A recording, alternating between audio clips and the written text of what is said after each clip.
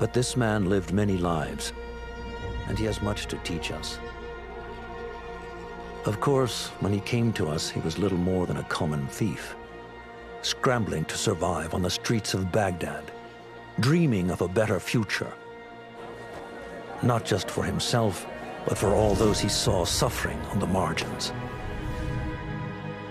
For while he lived in a golden age, at the heart and the height of the Abbasid Caliphate, scratch its gilded surface and you'd find a rot beneath.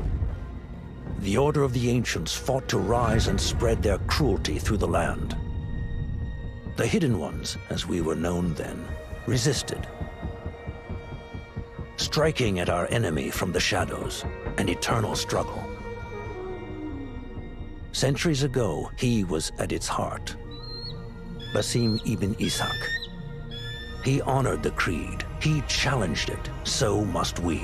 We have it in all of us to mistake the shadows we walk for the light we serve. The time may come when we will be tested as he was. I fear that time is coming soon.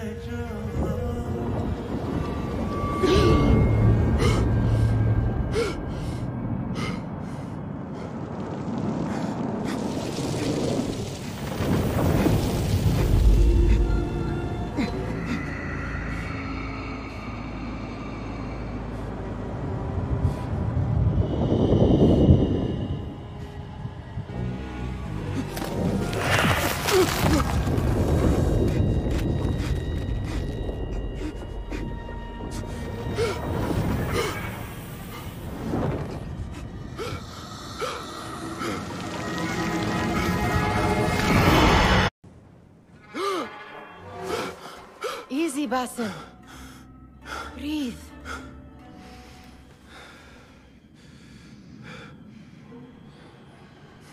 Was it the Jinni again?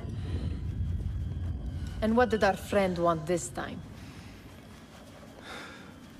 To strip the flesh from my bones? Dine on my innards?